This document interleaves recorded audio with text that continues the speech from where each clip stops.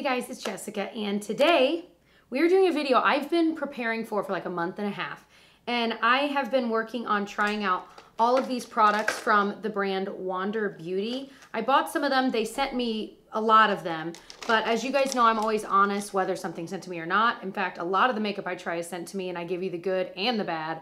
I do many best and worst videos. So this is a best and worst. There are some products I wasn't a huge fan of, and there were other products that I liked, but I would change something about them. Like it wasn't 100% grade A amazing. But then there are also some products that I'm like, oh my gosh, I love these so much. So I figured giving these a month and a half, 2 months of trial every other day, you know, kind of throughout my week, I thought was a very good amount of time to really know how I feel about these. I want to start doing this more often with these brand best and worst. I usually will try things for at least a few weeks or a month, but I thought maybe giving it more time would help me develop even more thoughts on these products. And I was right, because even today as I was applying these, you'll see me applying pretty much every single product I mention. There were some new discoveries I made, and I'm like, man, I've been trying these for months and I'm still discovering new things. So I want to share all of these with you. Most of what I'm wearing on my face is Wander Beauty. There were just some things I don't own in Wander Beauty. Like for example, I don't own a foundation, so I'm wearing something else. And it goes without saying, this is not sponsored. They're not paying me to do this video. So let me tell you a little bit about the brand. So first of all, it is cruelty-free. It is a brand that their whole gimmick is that it's travel friendly. A lot of these are multitasking products you can use for more than one thing on your face.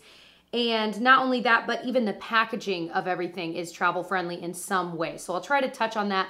The reason I was so excited to do this is because I travel all the time. My husband's a travel agent, and like literally the next few months, we're traveling like 3 or 4 times. So we do a lot of travel, both domestic and international, and finding products that can do more than one thing is huge to me. So as I mention each product, I'll show you me applying it, but also show you the details about it. So the first thing I put on my face today is the Wander Beauty Glow Ahead Face Oil. This is very travel friendly in that it's a squeezy tube, which is, I don't know that I've ever had an oil, like a true oil that's in a squeezy tube, but you twist off the cap and a little bit will drip out. But it has this tip where you can squeeze it, of course, and the oil will come out.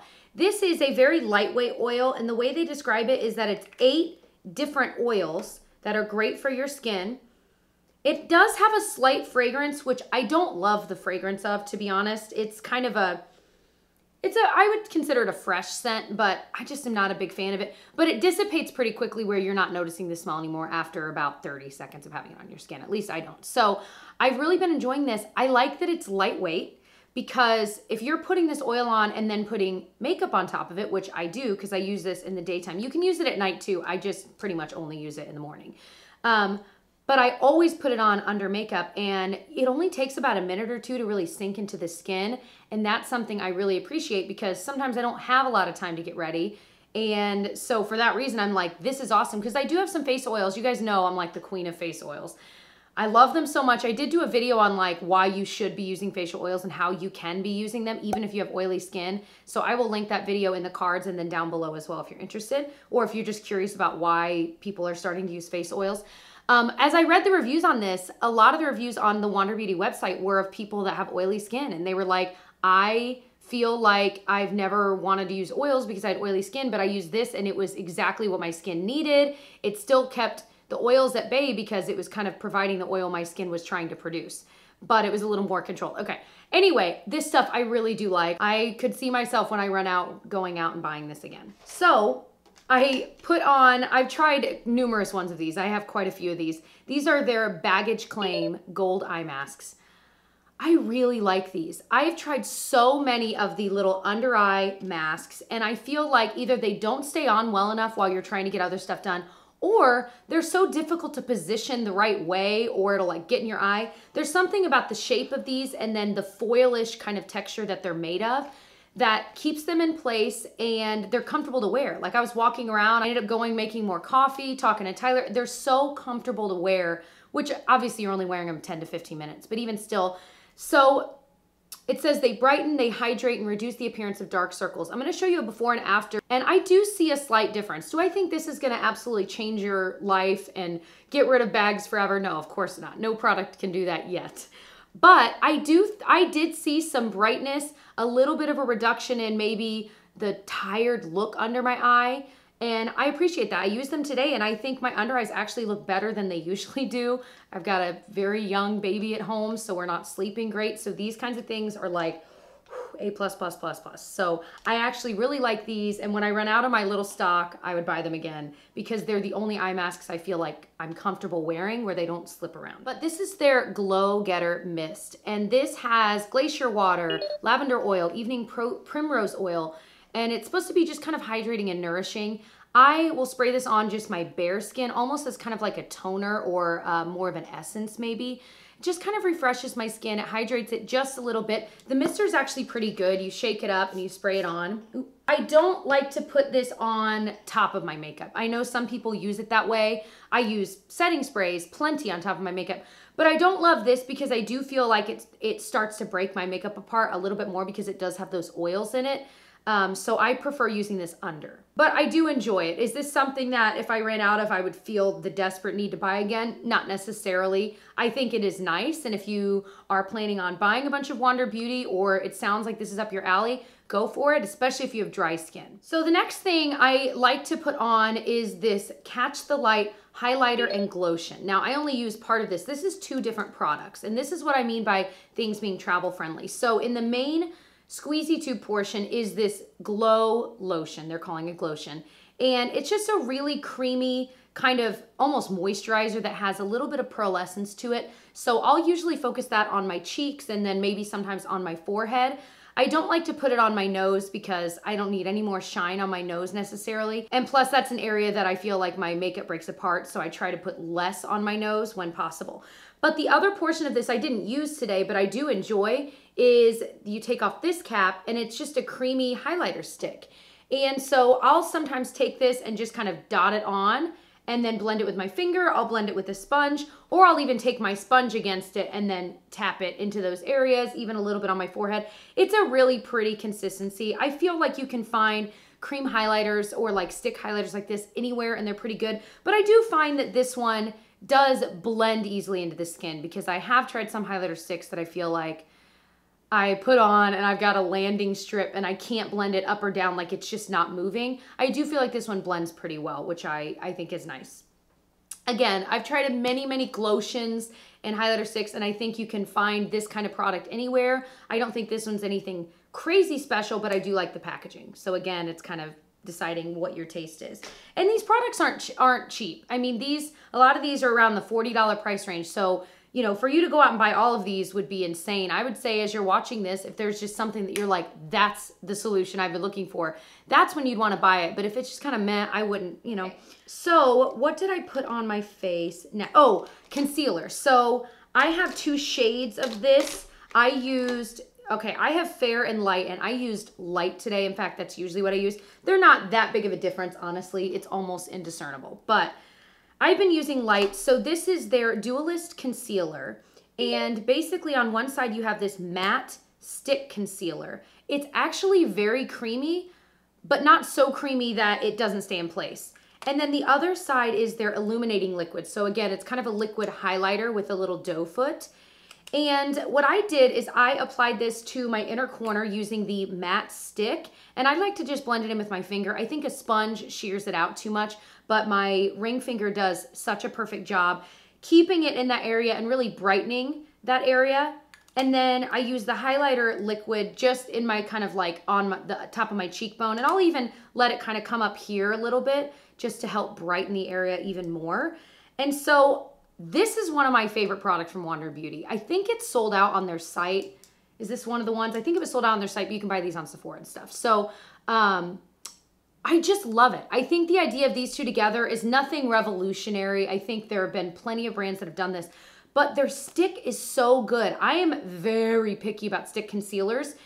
It has to be able to be creamy enough to blend really nicely, but not so oily and creamy that it won't stay in place. And this one does exactly what I need it to do. Now, you saw when I was applying it that this thing actually just popped out. So you have to be careful about not rolling it up all the way because you can see mine fell out.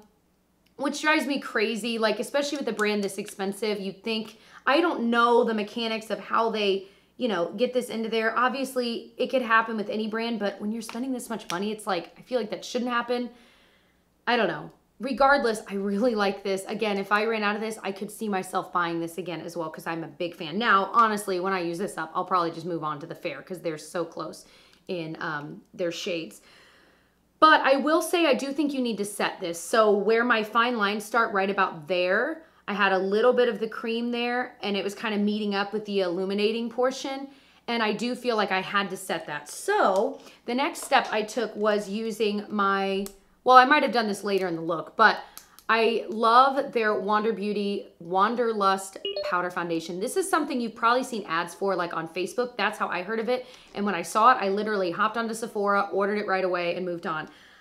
This powder foundation is such high coverage. It comes with a sponge. I obviously haven't used very much. I have 2 shades of this as well. This is the light, and I also have the Fair. Actually, I might have ended up giving the Fair to my sister. Anyway, it's a very high coverage powder foundation. So I always see, I know I've mentioned in another video where you see the person swiping it onto their face and it's just like complete coverage. It is so satisfying to watch. Anyway, I really like this. I think if you have oily skin, you'll like it even more because it really, really soaks up the shine. However, I don't think it soaks it up so much that if you have dry skin like me, I think it still does a nice job. I think if you put a ton on, it would emphasize texture. I mean, there's no denying that.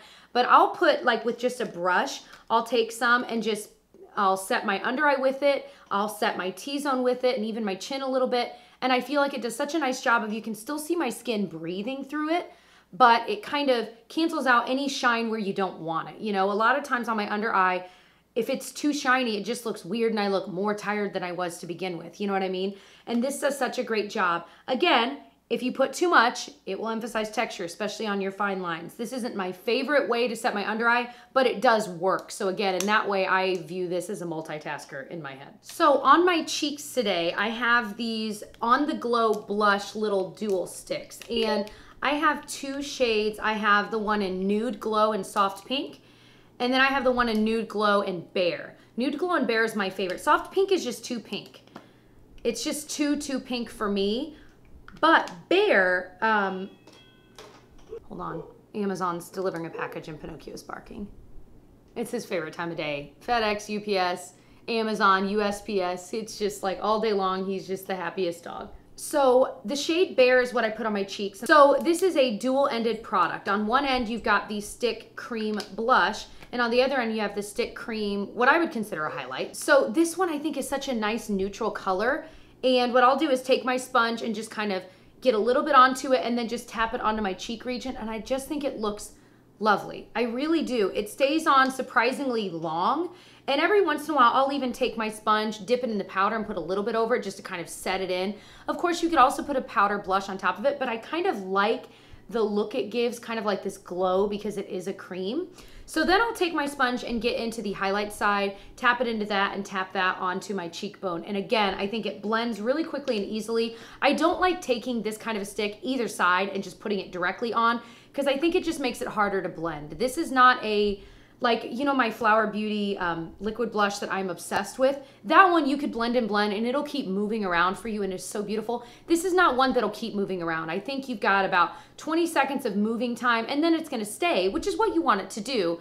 But that's why I usually use it, put it on my sponge first and then tap it into the skin. Now, one tip I do have for you, if you put on a cream blush and you feel like, ooh, it's a little bit too much, I'll usually get a little bit more of my foundation, or if my sponge still has a little bit on it, and just tap it over and it ends up kind of evening everything out, which is what I did today. So on my eyes, I put on a drugstore eye primer, but I used an eye primer and then I used their palette. I think this is the only palette they have, and it's their Wanderess Fever palette.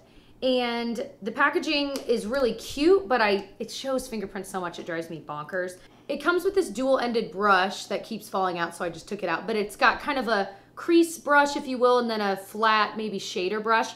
I've used it once and it was okay. It's not horrible, but it is small and it's a little harder. But if you don't have anything, or if you're on the go and you're in a pinch, this would absolutely work. I mean, you can totally do an eye look with it. I'm just a spoiled brat. So it comes with 5 eyeshadows and then a blush and a highlight. I've actually used the blush and highlight as eyeshadows and they're beautiful too. I mean, you can kind of do whatever you want with it. I do think that anytime a palette has really small pans like these of blush and highlight, it drives me crazy because it's so hard to get your blush brush in it. So what I've ended up doing is taking my blush brush and swirling it in both, because I think it just gives a really pretty soft pink look. And I'll put that on my cheeks. I don't have it on today since I already had blush on, but it is pretty. So that's one way I would recommend using it. I love these shadows. Okay, so what I put on my eyes today is this kind of darker, kind of brown, bronzy color. And these are so shimmery. They're so surprisingly pigmented. So I put that all over the lid, and then I blended it, and then I used this kind of, the only matte shade in here, it's almost a satin matte, but it's kind of a light tan color, and I used that to kind of blend it into the crease a bit. And then I topped it with, I really used all the shadows, this kind of more golden shade I tapped onto the lid, and then I even tapped a little of this light kind of almond colored shade just on the middle portion of my eye. And then the more red shimmery shade, I tapped a little bit onto the outer corner. I just think these are so beautiful. I think it creates such a nice everyday look. You could totally amp it up, but for me, this is like ideal. It is so ideal. And I think it creates just enough dimension, if you like neutrals like me, to look really nice, but it's nothing crazy. You could wear it to work. You could wear it anywhere. So I think the formula of these is amazing. They blend beautifully. I can't wait for them to come out with more palettes because I was so impressed with the quality of this. Now, it's expensive, so you'd think, of course, the quality better be there, and I agree with you. But I feel like there are other brands I've tried at Sephora that are really expensive that I'll try their eyeshadow and be like, Lila B. Those are really expensive palettes, and I have this little quad. Actually, I think they sent me, and I just was not impressed with the quality, and I thought, this is an expensive little quad they sent, but I just wasn't impressed. But this, lovely, lovely, lovely. I did need to pull in like a matte kind of lighter beige to be able to do like my brow bone and maybe help blend things. So I always use my Wet n Wild Brulee with almost every palette. So I don't think it's completely complete because I think it needs this and maybe one more like matte deeper shade, but I really do like this palette a lot. All right, let's talk lips. So they have quite a few lip options. I was surprised when I was kind of looking around their site. So the first thing I just tried on my lips, it's not what's on it now, is their Beach Balm. I have it in the shade Dulce or Dolce, depending on the language you're speaking. And this is just a kind of lighter, almost glossy balm, but it definitely has some color to it. I think this color is really pretty, very summery and comfortable to wear. So I've worn this quite a few times. When I'm just going out, maybe I'm just going out to grab some coffee or whatever, I think it's such a pretty everyday shade. It's nothing crazy, but it definitely helps pull your look together just a little bit more than just wearing lip balm would do, which is usually what I wear. So I actually really like this. I could see myself trying and loving some more shades of that, but I really like that shade in particular. So one of their more travel friendly, if you will, dual products is their Lipsetter, and it's their dual lipstick and liner. So I have two different ones. I have Bold in Beijing, and then I also have On the Mauve. So on one end, you've got a lip liner that twists up, and then on the other end, you have a lip color, and the shape of it is kind of like just a little round thing, but it works out pretty well to fill in your lips. I really like this shade. I almost wore it today with this look, but I wanted to try one more lip color, and I ended up just leaving this one on. But I really like On the Mauve. I think it's a really pretty look together, but just so you can see the shades, this is Bold in Beijing. It's a little more red toned than On the Mauve. You can see, but it's really, really pretty. I could see Bold in Beijing being pretty at the holidays, and I really like On the Mauve for like fall. So I like that these are together. I've been telling my husband about these because I'm like, I just think this whole line is so cool, the way they've incorporated the idea of travel and wanderlust and all of that into their products. And I think these are really, really nice. And the formula is nice and comfortable. You're gonna have to reapply after a few hours. It's a very classic lipstick feel, but I do feel like all of their lipsticks are very creamy. So what I have on my lips today, and I might reapply a little bit, they have their dual lipstick, so you can buy a dual lipstick where there's two shades and then the middle portion, which serves as the lid for both of them. So then I also have two other shades that have their actual lids, so I could kind of mix and match these if I want and just switch the lids on them, which I think is great. So the shade I'm actually wearing today is BB, and this is a very creamy formula. It's just like a nice kind of bright-ish pink, kind of a mid-tone pink, huh? but I think this is so pretty for like springtime. Again, I'm not using any lip liner with it. I don't think it is flawless without lip liner, but I think it's nice enough that I don't feel like I need to go dig out a lip liner. But I will say I've been drinking coffee, so a little bit is worn off, but not a crazy amount. But again, this is a very classic lipstick formula, but I do think it's creamier than most other lipsticks. So let me show you the other shades I have. This is Riviera, and this is a little bit deeper of a color right there. Again, these are so creamy. So then I also have Barely There and Hot Gossip. And Hot Gossip, I feel like, is very much a trendy color, or at least it was maybe like last year, the past few years. And then this one's just a little bit lighter. Again, all of them are very creamy. The quality seems to be pretty consistent across all of the shades I have, at least. So I also have their mascara. Now this, a lot of people received in their BoxyCharm a couple months ago, and they call it their Unlashed Volume and Curl Mascara. Okay, so I opened this, well, probably about 2 months ago, and I'd been trying it, and I did not like it. I really didn't, and I knew a lot of you guys, like half of you guys were like, no, that's my holy grail, I love it, and the other half of you guys were like, yeah, I hated it too. Well, I hadn't used it in the past few weeks because I had just written it off as, you know what, I've used it enough, I don't like it. I've used it probably 8 to 10 times, and every single time it was just like underwhelming. It wasn't bad, but it didn't hold the curl as well, it didn't volumize as well, it didn't really lengthen. Well, I used it again for this video today, and I was like, it's so much better. So I think the key is letting it dry out. Now, of course, giving it a month and a half to dry out is kind of ridiculous for a mascara. If you're buying it, you probably want to use it right away. And I feel like once it dried out a little bit, it separated my lashes, it curled them, it lengthened them, it volumized so much more than what it was doing.